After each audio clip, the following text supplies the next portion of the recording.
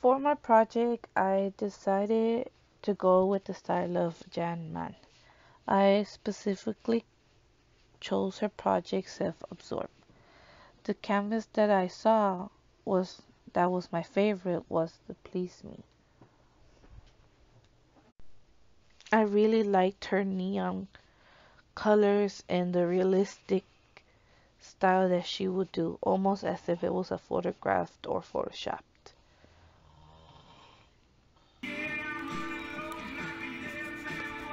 So then I decided to do a self-portrait of myself. Here, as you can see, I started to draw my nose, and then after a while I started to finish it off. Here I'm painting my hair with acrylic paint and gouache paint. I also used acrylic paint for my face and then try to use gouache for my hair. And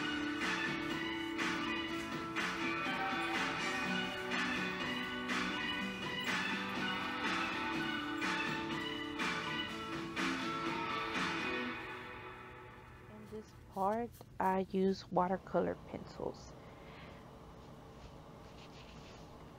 Then I added a little bit of water to saturate it and give it a little bit more of a color on my eyes and my eyelashes.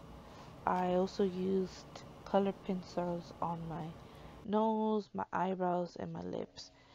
I used color water pencils because it was just a little bit more easier to have more control instead of acrylic.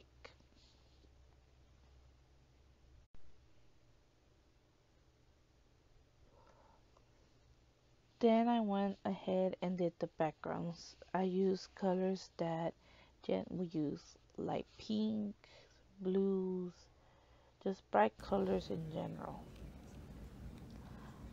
After a few moments, I was almost done with the drawing. I decided to do acrylic paint on top of my portrait, like very thick acrylic paint, almost as if it was neon lights going across my face. I chose pink and turquoise colors just because that's what most that reminds me of neon, as well as reminding me of the paint that she did.